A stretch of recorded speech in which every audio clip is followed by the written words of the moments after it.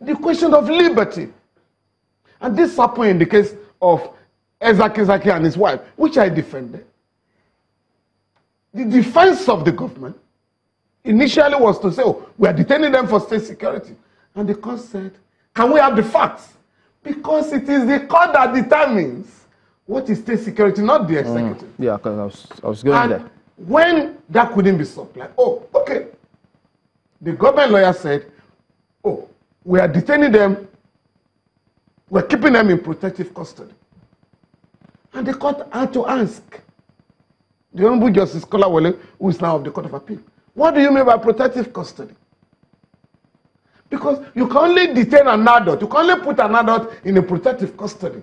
Maybe he or she has a contagious disease, maybe like Ebola, and you do not want the disease to spread to the community. You can quarantine. There is a quarantine act that empowers the president or the governor of his state in such circumstances to order that the person be quarantined. But other than that, you can't say you are putting him in protective custody.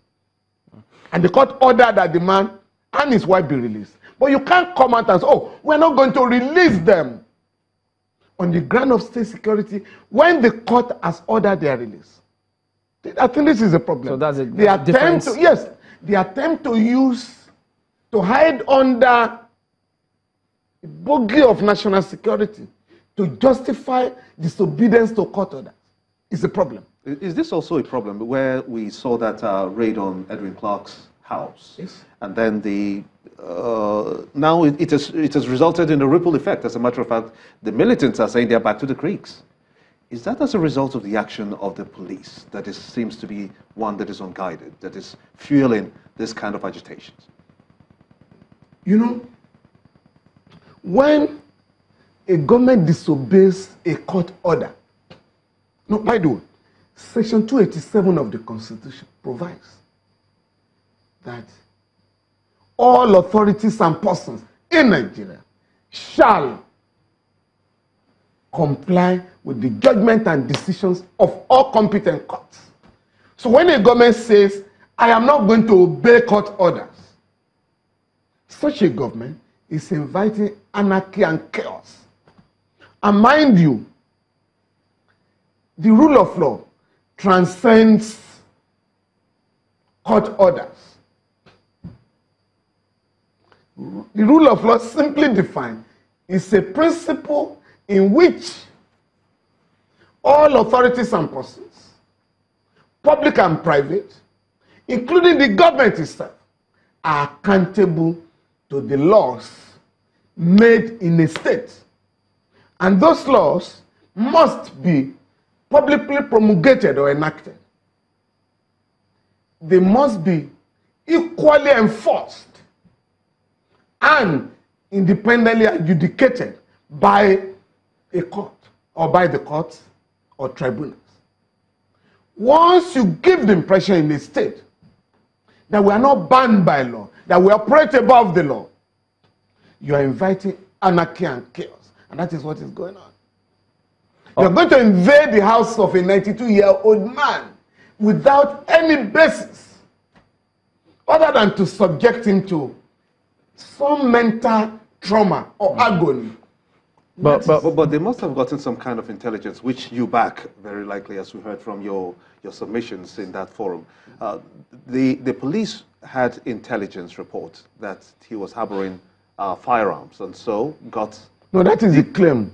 They got the apologized, though. They got the rights to go into his house. That is a claim. Again, I'm not saying that any house is above being searched in Nigeria. Once you have such evidence, it must be credible, it must be reasonable. You can approach a court for such but in this case, they apologized and said, in this case, because there was no basis for it, an apology has been tendered.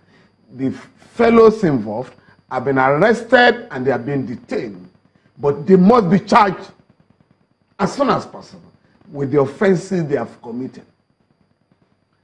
And Chief Clark, if he goes to court, is entitled to compensation for the violation of his right to privacy, the privacy of his home. But the government has to demonstrate and distance itself from the criminality of the policemen that carried out that exercise. So that others will know that you can't get away with such action in future. But what happens in the case where, back to this rule of law and national security, because if there's a protest somewhere and security agencies have information from their intel that this may likely degenerate and they move in based on that, does that then suggest that the court will always have to determine if people go to court in that circumstance saying, no, this... No, again, when Ghana marked 50th anniversary, that was in 2007, I was in Accra, and I was flabbergasted to discover that the Inspector General of Police approached the court for an order that some young people were going to protest at the stadium where the ceremony was going to take place, where foreign heads of state have been invited to celebrate with Ghana. And that is rule of law. Because there's freedom to demonstrate in Ghana, just like here. But what did the court do? The court made it clear to the Inspector General of Police, we cannot ask them not to demonstrate. But what we can do is to ask them not to disrupt the ceremony, because that may embarrass Ghana. And that may lead to a counter protest. What they should therefore do is to have their protest in another part of Accra. And that was how it was handled. In this country, by coincidence, the AMPP had organized some rallies in 2003 to protest the rigging of election. General Buhari was in a rally in Kano when the police invaded the place and disbanded the rally. People were tear gassed, and that was what was said to have led to the death of Dr. Chuba Okadibo. I was briefed by the ANPP and 10 other political parties, and I went to court for them. The court held that the right to demonstrate in Nigeria is a constitutional right. So we won that battle in 2006. The police appealed to the Court of Appeal and lost. But what we now have in Nigeria, to take care of the fear you have expressed, that if the police have information that a protest may degenerate, right? The police will have to approach the court. Approach the court? Oh, yes. Oh, yes. Okay, we need to go to break. We'll come back and let you shed some light, more light on this matter in a moment. Join us again.